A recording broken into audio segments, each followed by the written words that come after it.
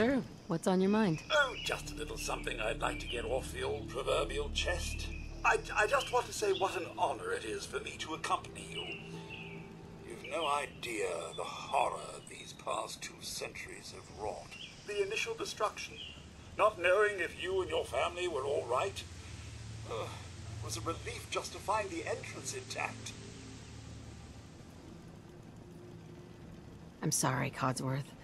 It was so sudden. Not even time for goodbyes. Not a single worry, Mum, as I shared your priorities completely.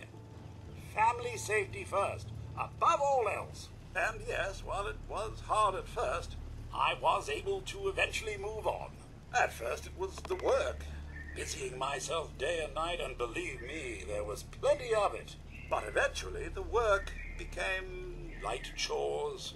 What truly saved me was my memories, Mum. Memories of you and the hubby, young Sean. Of your love and kindness. I soldiered on, fueled by hope that one day, if not you and the husband, that Sean, or perhaps Sean's children, would one day emerge.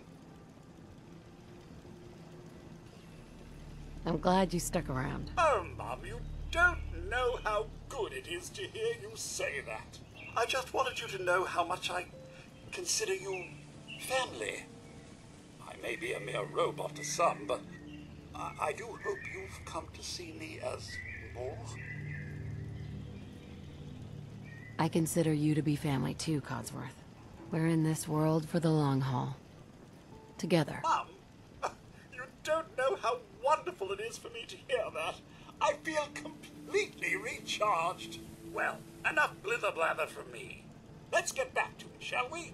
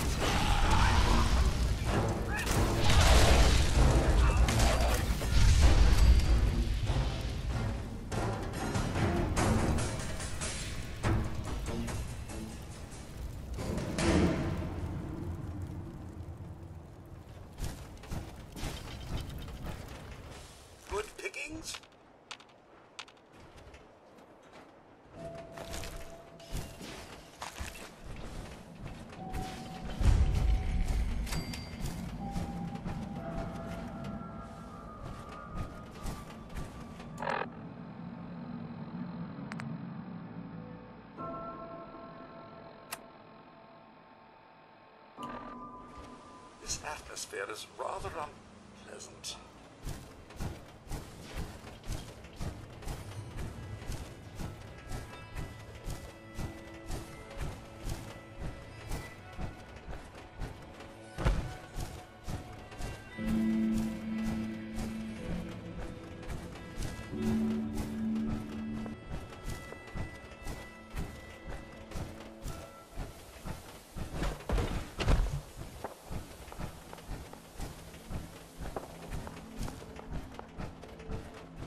We had a deal, Trudy.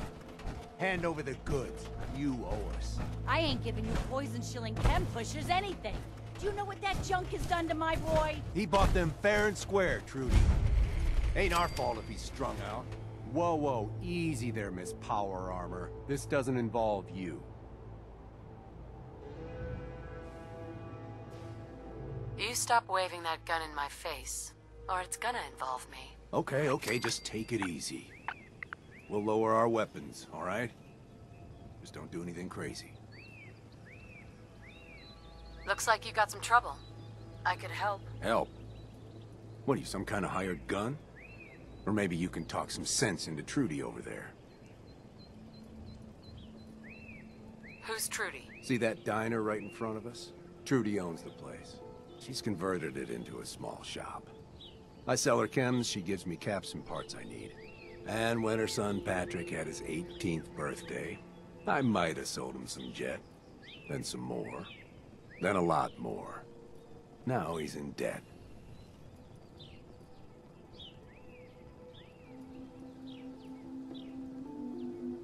Scumbag, you made him an addict. Yeah, I've heard it before. Look, he wanted a product, I sold him a product. And I expect to get paid for my product. Now you gonna help us out, or what?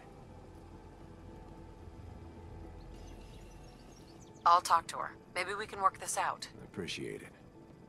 If things go sideways, we'll back you up.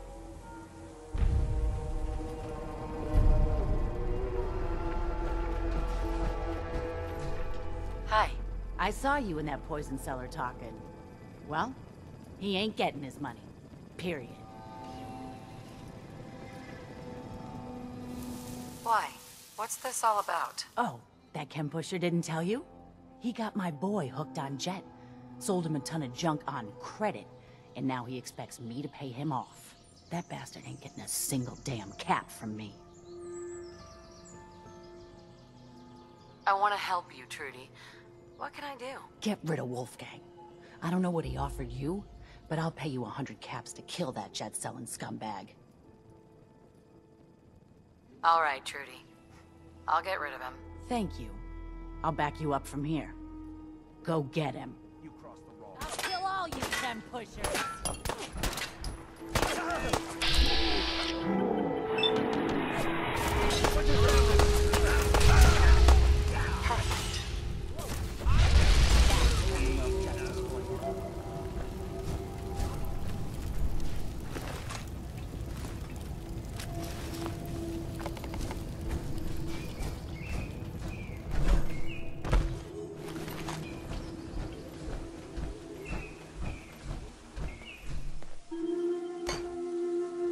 Excuse me. I got a store to run here. You gonna buy? You got things covered from here? Yeah. It's gonna take my son a while to get off the chems, but we'll make it. We always do. Now, let's get back to business. You need anything for the road?